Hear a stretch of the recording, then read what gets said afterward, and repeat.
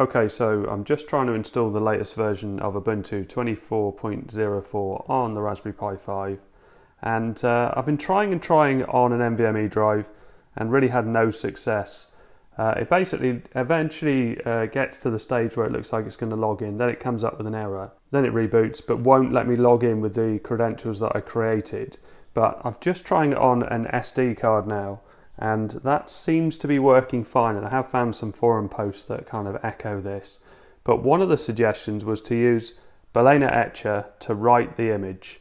So you can see I've downloaded 2404 for the Pi here, and I'm writing that with a USB adapter to my NVMe drive, and hopefully that will work. But the SD card has definitely gone further. Before we get to this stage, it's always come up with an error on an NVMe drive, so I might try that first. Okay, so this is my 8 gig Pi 5, and this is the SD card installation, which looks like it's gone fine. It's not come up with any issues at all, and I'm just going to try and log in for the first time. And it has worked. You might have noticed there was a graphical glitch at the start of the video, which was the kind of loading screens where it tells you all about Ubuntu were all kind of garbled and things, but everything looks okay now.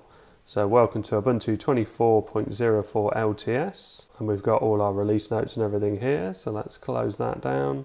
Let's go through this initial setup. So next, I'm happy to share data, more applications. If you used to do this before, open the App Center, it used to not populate itself on previous, yeah, so that's populating itself fine. And if I do a search, say I do a search for Dolphin,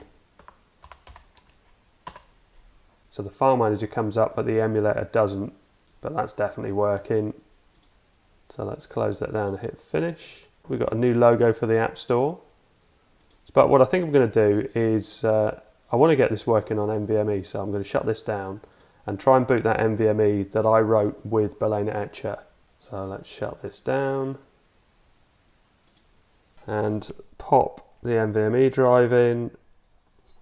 Take out the SD card so it doesn't boot from that, and let's start that up. So I've got a blue light, it is booting up for the first time. Now before, this took ages. Oh, that was definitely quicker. Okay, so let me get to this stage before, so let's just go through these steps. Pop my password and everything in. We're still getting this graphical glitch here. And even moving it around, it doesn't make any difference. I don't know if you can't go full screen on this bit.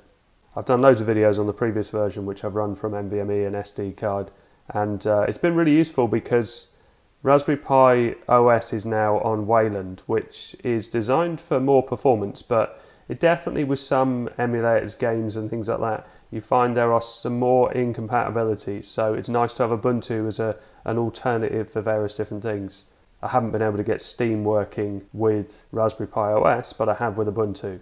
And the same with some emulators. Okay, well, it's definitely doing more than it did before. So it looks like the Balena etcher tip is going to work.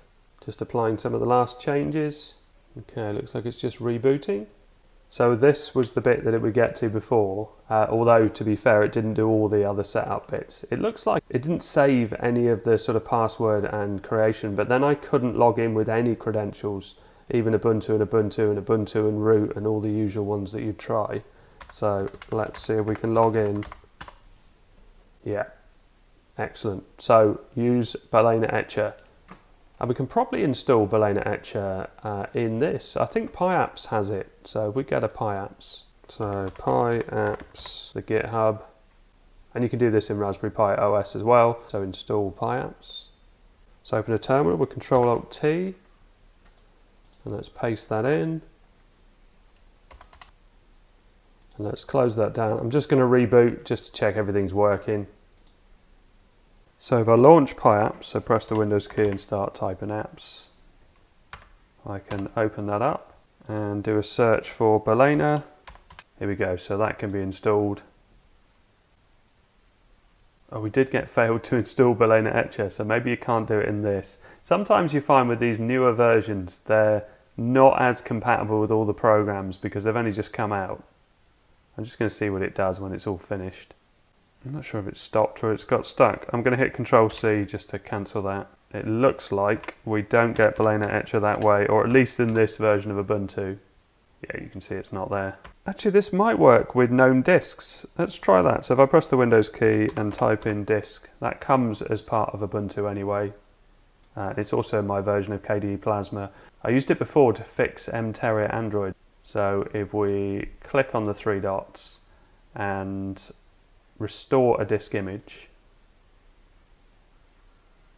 to restore, and the destination. Yeah, so I need to plug in another drive to be able to do that. So let's first of all download Ubuntu and we'll see if that works.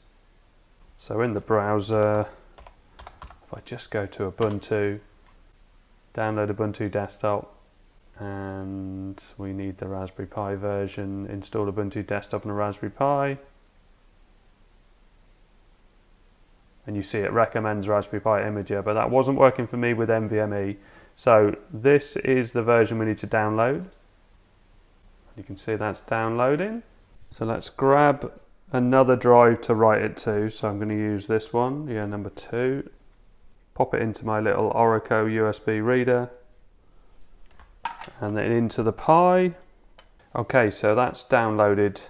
Let's close the browser and we'll open up known disks. And this is the 128 gig disk I want to write to.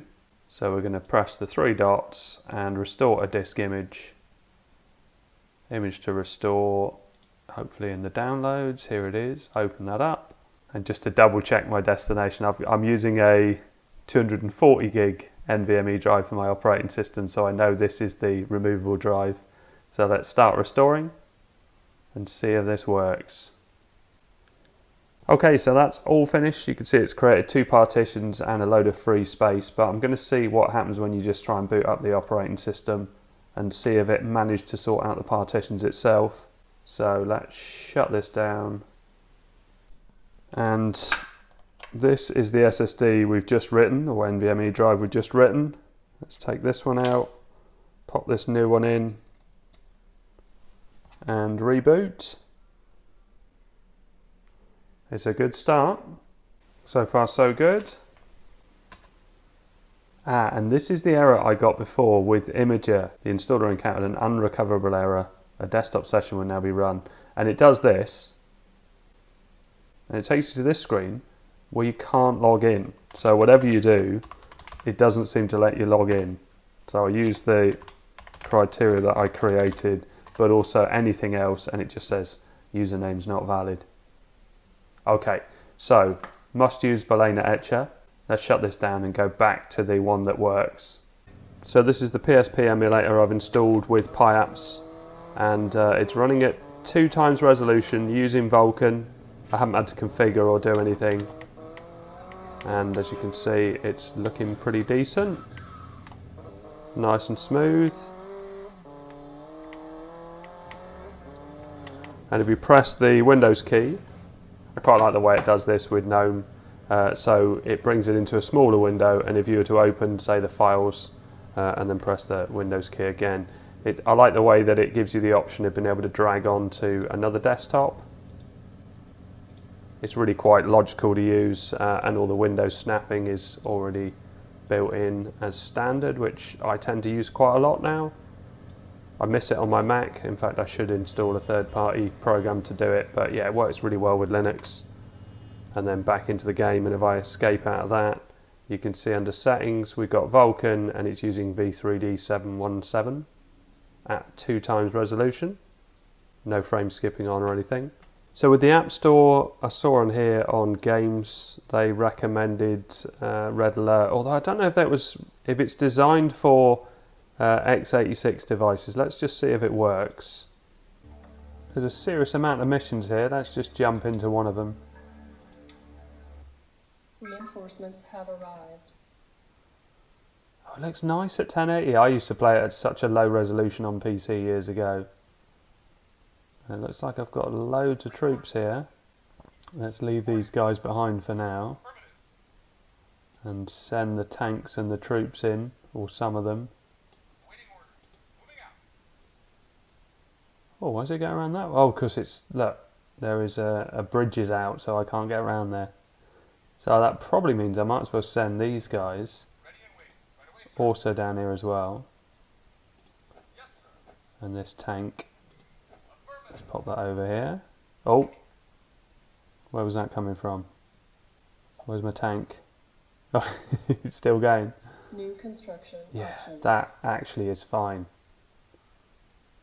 So how do I get the construction? I haven't played this for so long. Oh, here we go. Power plant. Building.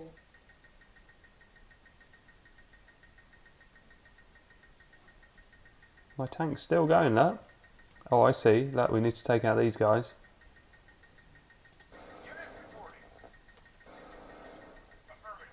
And where's that happening? Yeah, that actually feels absolutely fine. And it's quite a big map. Complete. Yeah, happy with that. I'll come back to that. And again, Windows key, and then I can close that down. Obviously, we just keep opening things up. We can see how well it copes with all of that. But generally, Ubuntu has been really good for quite some time, and you know, pretty responsive. And they really do have good support on Raspberry Pi 5, which is great to see.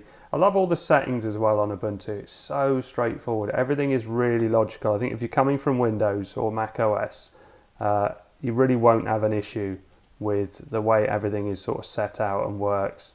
And every different version, it just gets a bit more polished, really. If we go to all of the apps down the bottom here, you can see that we've got this quick launch. Various utilities, the Office apps are installed as standard. So LibreOffice, obviously Pi apps I put in, camera apps are there. Transmission, so for downloading torrents. Anyway, I'll play around with it more. I'm sure it will pop up in other videos because I tend to use Ubuntu for certain things that I can't get working with Raspberry Pi OS or with Wayland. And Ubuntu has been really good for that. So I've restarted in Raspberry Pi OS because I wanted to check if Balena Etcher does still work, and I've installed it with Pi apps and it does work. So if I start typing Balena, you can see that it launches, and we can do flash from file. So obviously download that Ubuntu file that I showed earlier on in the video, and that will take you to your downloads folder, and you can locate the file. And then you can change your storage on here as well, so you can pick your NVMe drive, and then you can flash the image. So you don't need this for SD card if you want to try it out on SD card, but you will definitely notice a big performance increase if you're using an NVMe drive. So if you're using NVMe with Ubuntu at the moment, I'm sure things will change, but you need to use Balena Etcher. And there are similar apps available for Windows and Macs as well. Okay, so I hope all this helps. Thanks very much for watching. Please like and subscribe.